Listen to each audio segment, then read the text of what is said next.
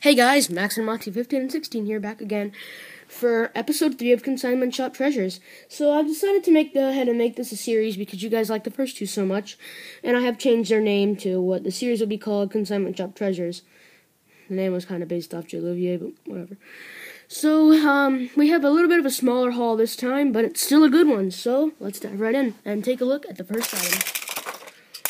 So the first item is a Trackmaster, Tommy Clarabelle.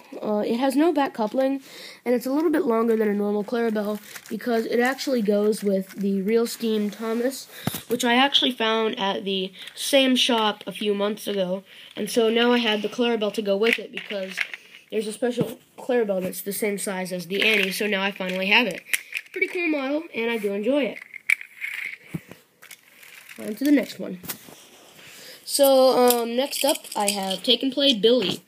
I don't know, but I kind of wanted this. It's actually a pretty nice model, and it's in pretty good condition, and no, I'm not really a fan of Billy, for those of you guys who are wondering. But overall, it's a pretty good model. The dark green and bright orange, contrast nicely with each other, so I kind of give it a pass. Next up is a Take and Play Airy, because I have Bert. Here's the funny thing. I had Airy for years, then I got Bert, but then when I got Bert, I lost Airy, and so now I have a new Airy, I lost Bert. So, yeah. It's pretty funny, but yeah, hoping to get another Bert soon. So, here's Take and Play Airy. I'm not sure if this is a color-changing model or not. I haven't tested it yet, but it does look a lot like one, so, yeah. It looks like the Airy's Oily Mess Pack. But there you go.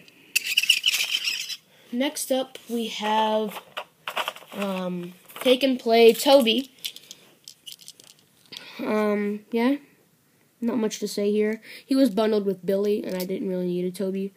But yeah, I got him anyway, and he does look pretty cool. So, next up, we have a Wooden Railway Porter, new in box. I actually got this for less than $5, which is a really good steal. The reason I got this porter is because if you guys look at my old one, you can definitely see the edge wear. So this is why I got a new one. So I'm going to go ahead and open it up. I've already made a review on this porter, so I don't plan on doing a review on this one. But I may in the future, I'm not sure. What I love about these models is that they have the easy open tabs. Unfortunately, they stopped making those the next year. So yeah, and he's also from Bills and Thrills, which is actually a pretty good DVD in my opinion. So let's open them right up. Again, love those easy open tabs. Okay.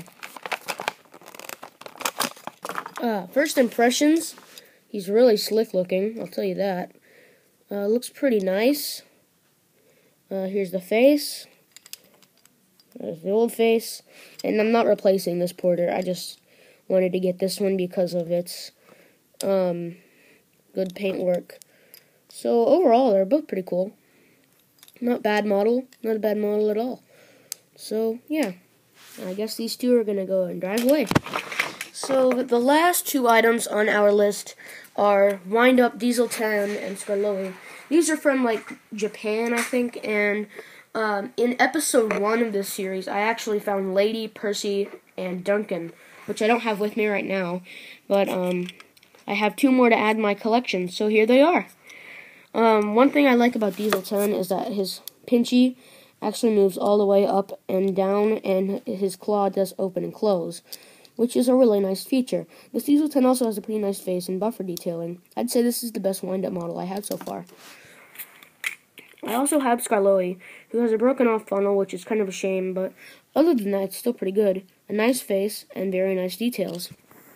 So, that's pretty much it for this episode of Consignment Shop Treasures. Thank you guys so much for watching. Have a great day. Max and Monty 15 and 16 signing out.